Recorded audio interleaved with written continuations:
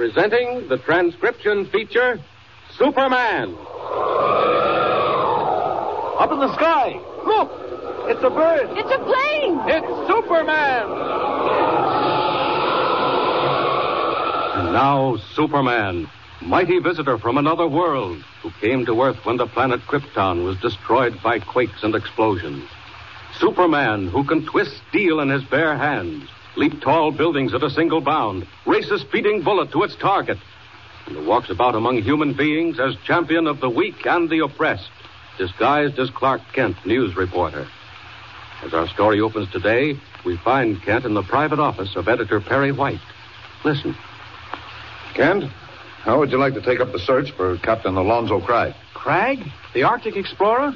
Why, he's been missing for 3 years. Look here. Now sit down and let me give you the whole story. Alonzo Craig was one of the most famous Arctic explorers in the world. Yes, I guess everybody knows that. 3 years ago, he headed an expedition up into the islands north of Ellesmere Land. You know anything about that country, Kent? No, not a thing, Chief. It's very little explored. Just a maze of islands and ice fields and cliffs. The wildest rumors you ever heard. What kind of rumors? Well, most people don't believe them. Alonzo Craig made up his mind he'd prove them one way or the other. But what kind of rumors? Well, rumors that the islands north of Ellesmere Land are inhabited by Indians, or maybe Eskimos. Nobody seems to be exactly sure.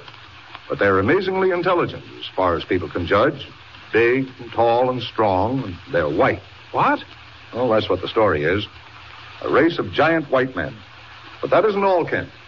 Tie your hat on good and tight and catch this. They're ruled by a single king, some kind of a witch doctor or medicine man, and that witch doctor never dies. Oh, come on, Mr. White. Don't tell me you fall for stuff like that. Just isn't possible. No, it isn't possible. But Alonzo Craig wasn't a fool, Kent. Well, don't tell me he believed it. He went up north to investigate. Traveled thousands of miles over desolate country just 3 years ago this week. And what happened to him? Nobody knows. That's why we sent Ray Martin, one of our reporters, up there after him. And old Professor Peters. Peters? The Yeah. museum man? Oh, say, I know him well. Well, did Martin report anything? Not a word in the last month. Both Ray Martin and Professor Peters seem to have vanished in thin air, just like Alonzo Craig did. You don't mean it. Well, that's why you're going after them, Kent. You're going to look for Peters and Martin. And if humanly possible, you're going to find out what happened to Alonzo Craig. Steady, Rome. White. Who? Who? Why, yes, certainly I know her. Send her upstairs. Tell the boy to bring her in when she gets here. Say, that's mighty queer. Almost uncanny. You'd never guess in a million years who's coming up. All right, Mr. White, who is it? Miss Paula Craig, Alonzo Craig's twin sister. His sister? What does she want? Well, that's what I'd like to know myself. She certainly can't have heard about Peters and Martin disappearing. Well, while we're waiting, what about them? What makes you think they're missing? Kent, they were supposed to keep in touch by shortwave radio with the base at Port Ormond. They did for a while. 4 weeks ago, the radio went dead. Oh, well, that might not prove anything, Mr. White. On the other hand, it might prove a good deal. Because yesterday I received an important message. What was that? Our man at Port Ormond telegraphed it down. It's common gossip among the Indians at the trading post that Martin and Peters have been lost. Lost? Well, how would Indians know that? Don't ask me, Kent. Apparently they do know something, and they won't tell. Come in. Oh, hello. Hello there, Miss Craig. Oh, Mr. White, I hope I'm not bothering you. They said to come right in. Why, certainly, by all means. Oh, may I present Mr. Kent, Mr. Clark Kent, Miss Paula Craig. How do you do, Mr. How do you Craig? do? It's a funny thing you picked out today to come in, Miss Craig. Kent's on his way to Port Ormond in the north. Mr. White, something's happened, and I don't know what to make of it. Why, what is it? You remember about the rings. I think I told you about them. Well, you might tell Kent.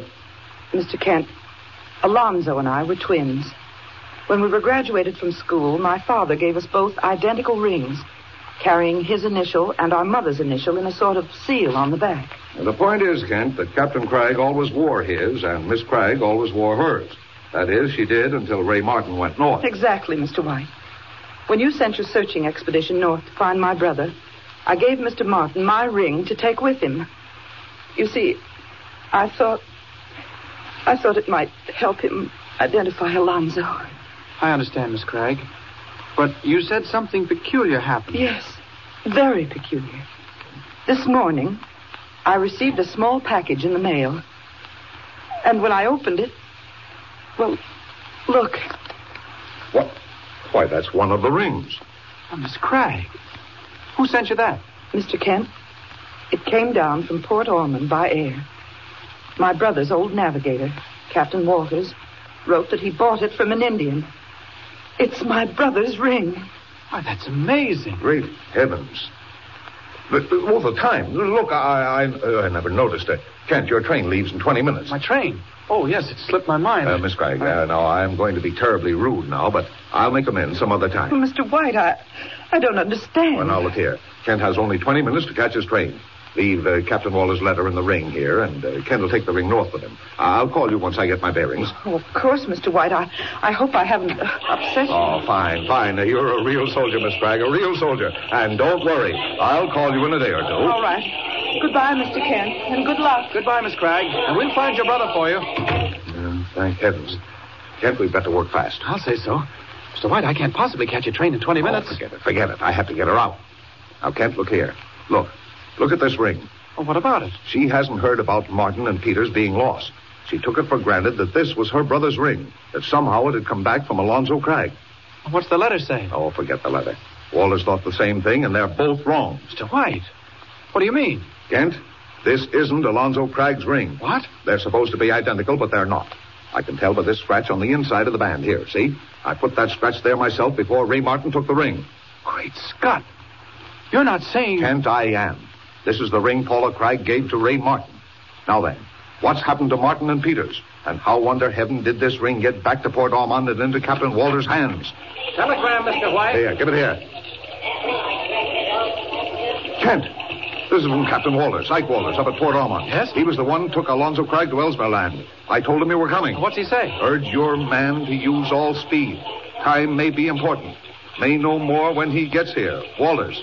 Kent, what's going on up there? Mr. White, I don't know. But I'm going to find out.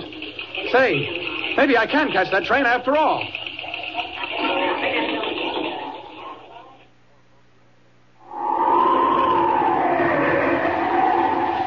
Speeding through the upper air, red cape streaming in the wind, the man of steel soars over the Great Lakes, northward to Hudson Bay, and northward again to the tiny settlement of Port Ormond. And presently, on the deck of an icebreaker, buffeting her way through the fog and ice, Clark Kent, reporter, talks with the ship's master, Captain Walters. Any idea where we are, Captain Walters? Mighty heavy fog out there. Getting up there, Mr. Kent. Any time now, we'll be hitting right into Ellesmere Land. And when we get there, we take the dog sled. Oh, plenty cold, all right. Say, don't you ever use your foghorn? Not up here. Except now and again to tell if we're close to an iceberg. Sometimes the sound will bounce off. Icebergs around here? Oh, sure up. Mighty lucky if we don't run right into one. Didn't hear no echo that time. Look here, Captain. Down at dinner, you started to tell me about Alonzo Cragg. What's all the mystery about? Nobody knows, Mr. Kent. All of a sudden, he just up and lit out with only an engine sled driver. But why? Why would he do a thing like that? Well, some of the men in his expedition said he heard about the Luck of the North, so he set out to find it. The Luck of the North? Yep. What's that? That's a treasure, Mr. Kent. Oh, that's what they say it is. Millions and millions of dollars, gold and precious stones. Land knows what not. What? Up here? Now, don't ask me if it's true. Don't ask me how it got here, if it is true. All I know is what they tell me. But where is it? Who owns it? Well, they say the Indians owned it. Some say it was always here, and some say it come from pirates and such a couple 100 years ago. Do you believe it yourself? Mr. Kent, I declare I don't know. I've seen some mighty queer things up here in the north. Hey, ain't it getting some colder all of a sudden? Oh, I'd say so. Going through me like a knife. Well, the fog's thicker, too. Say, look here, Captain. Yeah? What about these Indians you were talking about? Well, nobody knows much about them neither, Mr. Kent. They keep to themselves, and their old witch doctor backs them up. If you ask me, Alonzo Cragg went after the Luck of the North, and the Indians went after Cragg. All right, but what about Ray Martin and Professor Peters? Oh, and by the way, you never did tell me how you happened to find that ring. Now, listen. You hear that echo? That means there's a berg right close by. Yeah? Iceberg! Iceberg dead ahead! Astern! Full speed astern! Hey, look. Off the starboard beam. Coming through the fog. Iceberg's closing in on us. Captain Walters, what'll we do? Look! Look! I see it. I ain't blind. There ain't nothing we can do. Hey, look out! Stay where you are now, Kent. I got to work fast here. Hold her off! Put your helm down hard! There, he's gone. They'll never see me in the fog. Great heavens, those bergs are all around us. I think it's time Superman went to work. Up, out, and away! Look at those bergs. They're bigger than mountains. Thousands of tons of solid ice. They're all around the ship. If I can't do something fast, she hasn't got a chance. Down, down, right into the water. Now then, got to shove this one out of the way. Force a passage for the boat. Good thing they can't see me in the fog. Now. No good. Not quick enough. The ice is closing in. It's crushing the boat.